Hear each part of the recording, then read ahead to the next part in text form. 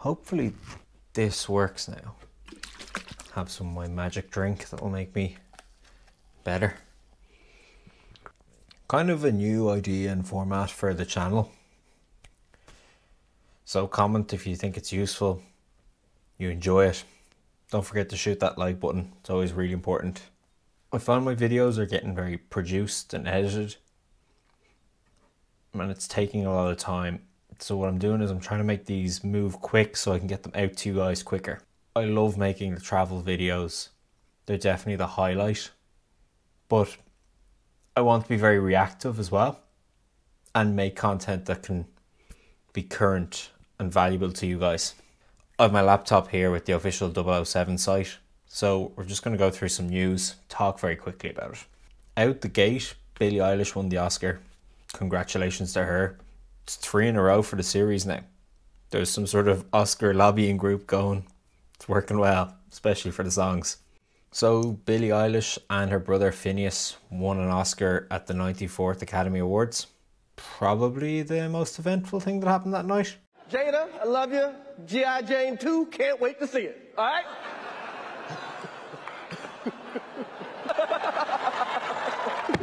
Oh, wow. Wow. Wow, dude. It was a G.I. Jane jump. Keep my wife's name out your... Eilish thanked Hans Zimmer. Hans himself actually picked up an Oscar. You know my thoughts from other videos, but that score definitely worked in the film. And it was a strength any time they pulled on that Billie Eilish sound. Fair play to Phineas the brother. Thank the parents. Apparently No Time to Die is the most streamed Bond song ever.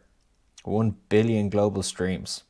Which I know people thought Billie Eilish was a strange choice for the song, but clearly it paid off. That younger generation, the music streaming Spotify generation, were all in on this choice. And it shows with like songs like Live and Let Die, Goldfinger, You Know My Name, all beaten by Billie Eilish on the streaming charts. So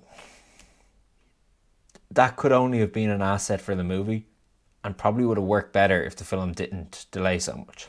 And it really is nice for them as a group and shows the success of this combination when it came to Phineas, Billie Eilish, Hans Zimmer and No Time to Die. The duo, Billie and her brother, won a Grammy, Golden Globe, Critics' Choice and Society of Composer Lyricist Award for No Time to Die. And an Oscar. It's a good run. In my opinion, when it comes to Bond 26, this will probably lead to a contemporary choice like that once again. That, or they just go back to Billie. Now to the big news. It's probably a little bit concerning, to be honest with you, but let's go for it. Recently it was announced that Eon are partnering with Amazon Prime to make a show called 007's Road to a Million. Just pulling straight from the site, it's a James Bond inspired unscripted adventure series greenlit by Prime Video. And what I'll do is I'll just pull through the information again from the site and the official announcements and give you my thoughts. Prime Video has greenlit the James Bond television format, 007's Road to a Million. The UK Amazon original series will be produced by 72 Films in collaboration with the legendary James Bond producers Michael G. Wilson and Barbara Broccoli. And MGM Television. 007's Road to a Million will join the thousands of TV shows and movies in the Prime Video catalogue. Just so we know exactly what the show is, it's probably like one of those game show adventure shows. I don't really watch that stuff, but I'm trying to find the right example to pull on. But I suppose we all know those shows where contestants are told to get from A to B, do something adventurous, sort of like go from London to Scotland in a whatever, Harrier jump jet, I don't know. Wear a tuxedo while you do it. That'll probably be the gimmick of the show. They might have actors appear in it to give them their challenges, or they might be using the official music, or on top of that, they make them wear a tuxedo ball gown while they do the tasks. Let's see what they officially say is the platform.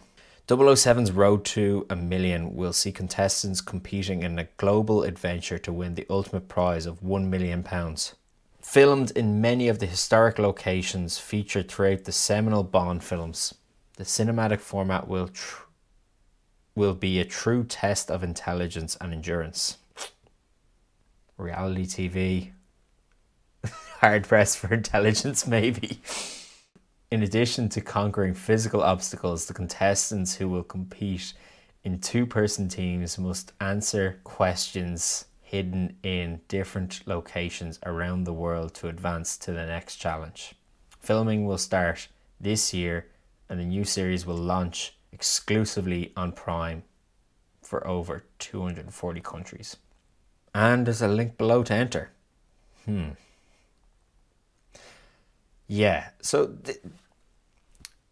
I had someone reach out to me and ask, how are you, James? What I thought of this.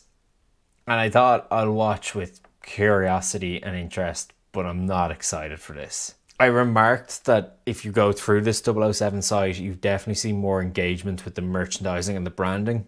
Maybe that younger generation coming through. And what makes me concerned is the Amazon Prime and Amazon as a company putting pressure on MGM and Eon to produce more and more Bond content. It seems like the films are only going to be produced every 3-5 years, whatever, and they're not budging on that. So what they're going to do is pull Bond content from ventures like this.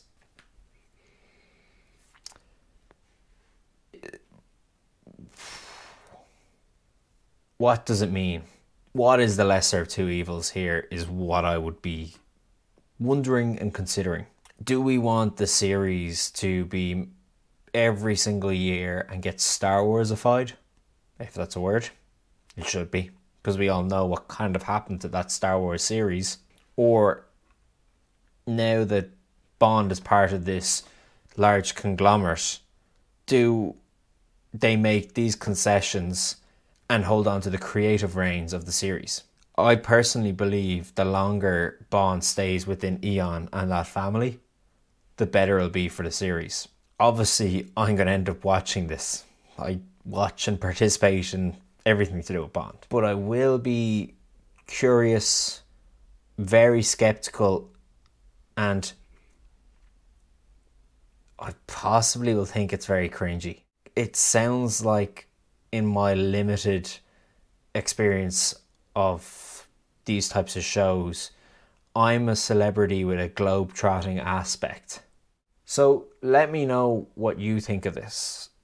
Is this just a way of creating more cash flow for Eon while they slowly go about recasting Bond, restarting the series after the Craig era? Will you watch this? What do you think of this idea and this series? It is easy to go, there's a Bond drought, so I'll take anything.